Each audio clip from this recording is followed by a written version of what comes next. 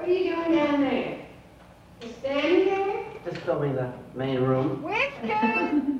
Well, did you know that Whiskers has disappeared? A cat got out. I'm trying to get it in. It's one of the most beautifully constructed narrative documentaries, and I really mean that. We're talking like over 100 hours of footage that was assembled by a team of editors.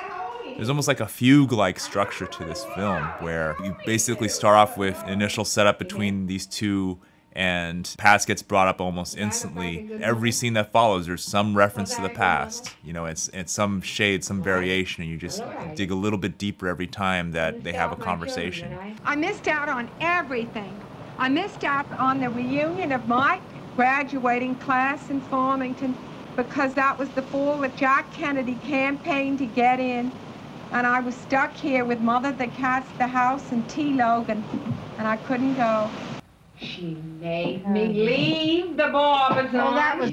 I thought you'd been in New York long enough. You were getting lines in your face. I didn't want to leave. I was getting my big chance. Oh, no, you were not. That married man was not going to give you any chance at all. You were not. 52, I was going to get it. Well, you didn't get it. You missed out. Farmington was a junior college. You could choose what you wanted to study. Perhaps that was what made my father dislike it so, that I could choose.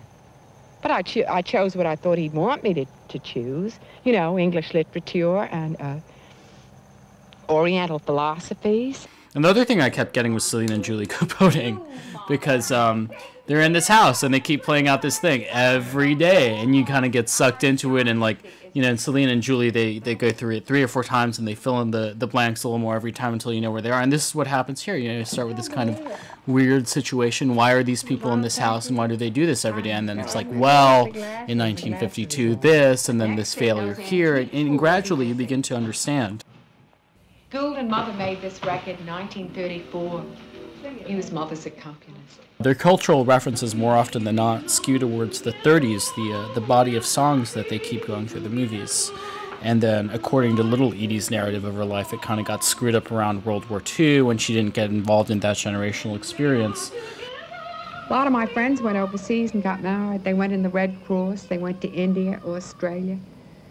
They all got married. But I never had a chance to do anything like that because Mother wasn't well during the war. Together home. You should come home. Well, anyway, she started high pressure on me to come back in March of 1952, and she kept it up until the end of July, July 29th. I checked. That's a really fascinating, specific take. You know, March 1952. Well, what's going on? Yeah, and they're just able to hone in on that one, you know, moment in time, you know, which may or may not even be accurate. It may just be this this period they latch on to, and then their imagination. Well, I think it is accurate because they've had so much time to hone their grudges that. But also, you know, it's just like it's fascinating how divorced they are culturally. Like in 1952, apparently all that happened in 1952 is that she had to leave New York. Yeah. Now that's interesting. You know, like there's a lot of things that happened in 1952, and. I guess the beauty of this film is that it really gives you a sense of how personalized history can be. And the past is like this thing that keeps getting revisited, but with each revisitation, I think there has to be some revision. Eugene Tiskevich, but Mother got rid of him in 15 minutes. And he actually proposed under the window. He had no home. He was living in a third-class hotel. Under the window. He said, Edith, if you want to get married, I'll marry you. And I think that was decent. This gentleman caller who apparently proposed to little Edie through the window, according to the commentary track, the Maysles they tracked down this person because they needed to get a release form since he was being discussed. In talking to this guy, I found out that he was just this like visiting salesman who was just there for all of 15 minutes. And, you know, he leaves and then he becomes like part of the lore of little Edie's, you know, tragic courtship experience. Edie, if your father could hear you, he'd turn in his grave. He'd say, my God, Edie. Apparently this scene happened early in the production. And yeah, in the research you pulled up, someone's complaining about that on ethical grounds, which strikes me as frankly, like, just honestly uninformed, you know, like, you know. Certainly neither the first nor the last documentary to read it chronological. Yeah, you cannot treat this film in strict linear chronological terms. Like point being that it illuminates something, and like it's not like something happened, like someone died. Like there's no reason to adhere to chronology here. That was another thing that's great about the Maysles, is that they were actually going to make a movie out of the footage they had, that they weren't going to call up people and ask them to talk about it, because that would only complicate the issue. This is a two-person POV movie.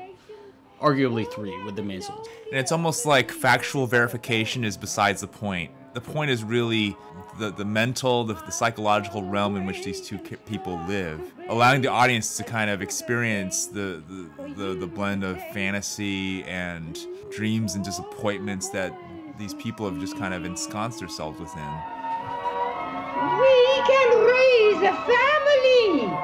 A girl for you, a boy for me. Oh, can't you see how happy we could be? I may need David's hand to get up. You have it.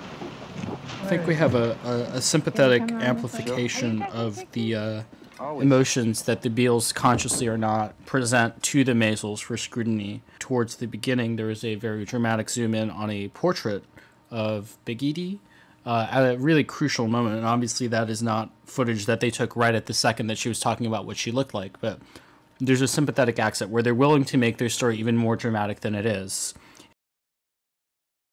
Well, then you were the one with the boyfriend. You're the one who cheated on him with a guy. I don't give a That's outside. Reality TV, especially lately, because MTV has been pushing this further and further, it's terrible. I mean, it uses really god-awful music cues and disingenuous musical editing. To your boyfriend. Enough.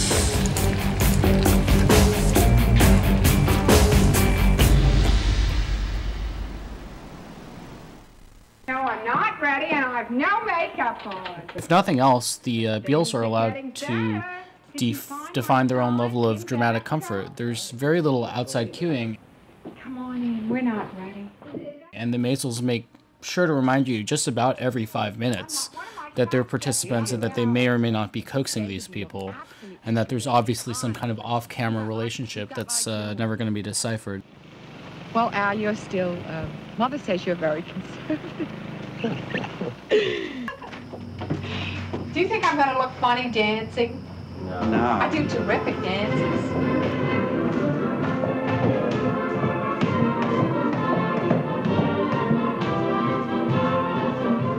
The Maysles indict themselves every 5, or not even indict themselves, they just remind you. They make a very conscious effort, and it's part of the editing. I don't know. It really comes down to how much credit you want to give to a self-reflexive shot. Just getting up what you call Now, listen, you're wasting that thing on this, because it's just nuts. The vibe I get is that they are very self-conscious because they absolutely believe in the interpretation they put on film. They don't want to be called on being abusive about it. They want to say, you know, if you want to call us on this, well then we're reminding you that we're here. But I don't think there's anything in bad faith about their interpretation of this relationship. But yeah, but going back to my question, it's just like, okay, you've got these self-reflexive shots.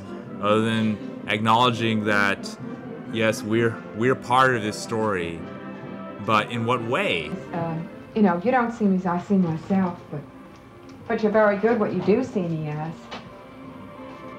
I mean, it's not like Frederick Wiseman, who like never acknowledges his own presence as a observer. You know, it's always like Heisenberg principle does not apply for him, and he's always like a fly on the wall.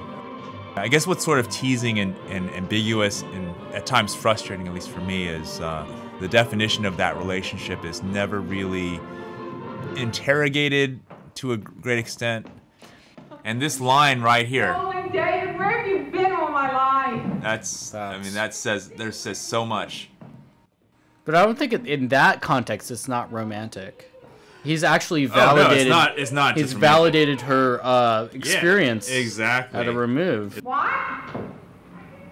All I needed was this man, David. That's one of the reasons I have trouble taking the exploitative charges. Is that really the best people can do? I mean, a better question is, did the Maysles actually play up the quote-unquote sexual tension between the filmmakers and the Beales? But then, you know, I mean, frankly, no offense anyone, but if you were the Maysles, would you want to play up the quote-unquote sexual tension between you and the Beals? You know, it just seems like a weird thing to make up, you know? Like, there's plenty going on here without setting yourself up for that kind of trouble. I wish I had David and Al with me before this. Well, then you had your mother. Yeah. But they're more